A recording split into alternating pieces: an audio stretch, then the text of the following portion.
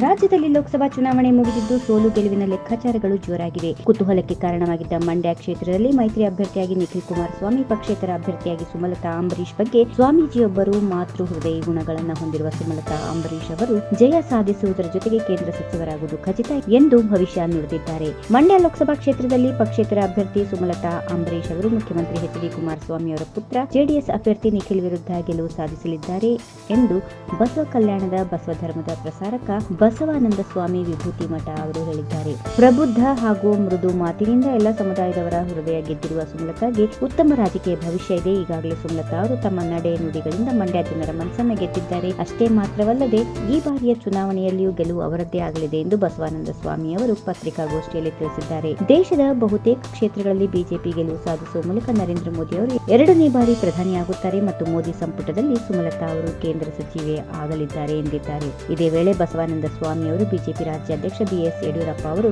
ಮತ್ತೊಮ್ಮೆ ರಾಜ್ಯದ ಮುಖ್ಯಮಂತ್ರಿ ಆಗಲಿದ್ದಾರೆ ಎಂದು ಭವಿಷ್ಯ ನುಡಿದಿದ್ದಾರೆ. If you like this video ಬೇಗ ಲೈಕ್ ಮಾಡಿ, ಕಾಮೆಂಟ್ ಮಾಡಿ, ಶೇರ್ ಮಾಡಿ ಹಾಗೂ ಯೋಯೋ ಟಿವಿ ಕನ್ನಡವನ್ನು ಸಬ್ಸ್ಕ್ರೈಬ್ ಮಾಡಿ.